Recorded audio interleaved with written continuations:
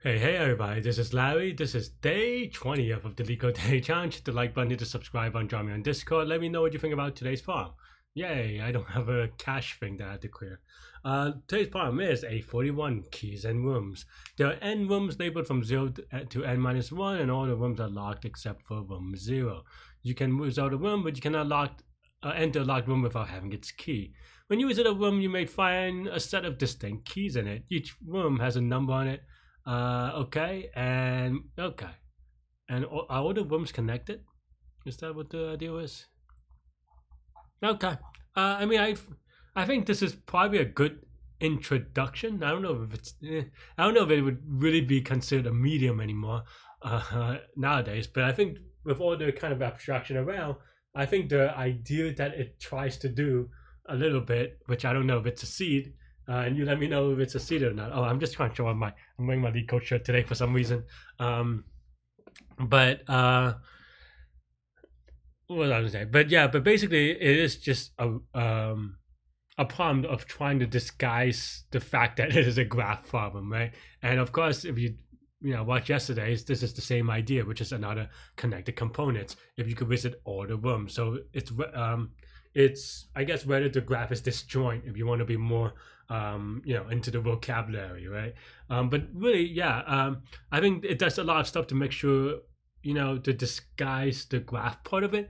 And unfortunately, or fortunately, depending on how good you are at stuff like this, I think this used to be like if I go back to way back in the old days, let's say, I think this it's a skill that is more like it's a skill that comes up from time to time, especially if you're, I guess, maybe taking like an algo class or something. Of like, okay, given that you have this problem, how do you go from that to being able to see it as a graph problem and then solve it as a graph problem, and then and so forth, right? But of course, nowadays, for whatever because a lot of people have way more practice in it because of Leetcode and competitive and all these other things. I think the idea is where it's less special than it used to be. And here, of course, the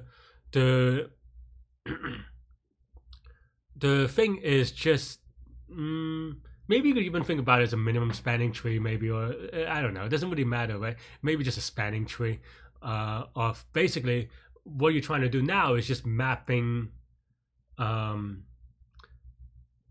are the nodes and what are the edges, and if you're not really clear on the graph concepts, say, it can be sometimes tricky to kind of figure out what are the nodes, what are the edges, even if if you understand the problem. So I think that's the stuff that I want to say about this one. But in this case, that's pretty much it. I thought I solved this during a contest, but 841 doesn't seem like it. So let's get started. So you have 0. You could pick up, you have all the keys in all the rooms. So basically, you can think about rooms then as it's kind of hard to visualize, isn't it, right? But basically, you can think about each key, each room containing the keys. The key itself is an edge, right? So that means that because you could kind of work out the transitive property as well as in this sort of connected components, where if A is connected to B and B is connected to C, that means A is connected to C, and in that sense, you could kind of have a like these implicit edges so that you don't have to think about what room you're in per se or something like that, right? Because I think that's kind of, I don't know. Maybe I'm explaining it in a confusing way. But yeah, let's get started then. And n is equal to the number of rooms. And then, and as we said, all this is, how do I say this? All this is connected components. So once again, I am trying to find my coin. That's what I'm trying to do. Because I'll just take one from my stash. So yeah, today let's see if I want to do breadth first search or depth first search. I have a traditional American quarter. This is from New York. Pretty cool. Maybe, I don't know. But heads, I do depth first search. So that's, oh geez. Okay, it is heads. So I do depth first search. All right. Yeah. And given that n is 1,000 and there are only 3,000 edges, it should be good enough. So yeah, so let's just say we have visited is equal to force times n. Oops. What? And then now we have visit the current room, right? And yeah, and then for rooms of room for key in this room, maybe I think key is fine. We visit that room afterwards. That's basically the idea. If we haven't seen it yet already, right? So that's basically the idea.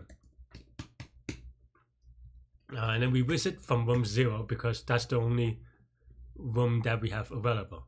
And then after we check all the rooms, then we just check, you know, return whether or we visited every node. That's basically it. I hope. Oh, I forgot to I forgot to set this to true. That's what I was just about to do. I guess I could have done it here. I think, oops. I think usually I do it this way. I don't know, I'm being a little bit weird today. But yeah. Alright, and then now let's give it a submit. Hopefully that's good, and it is.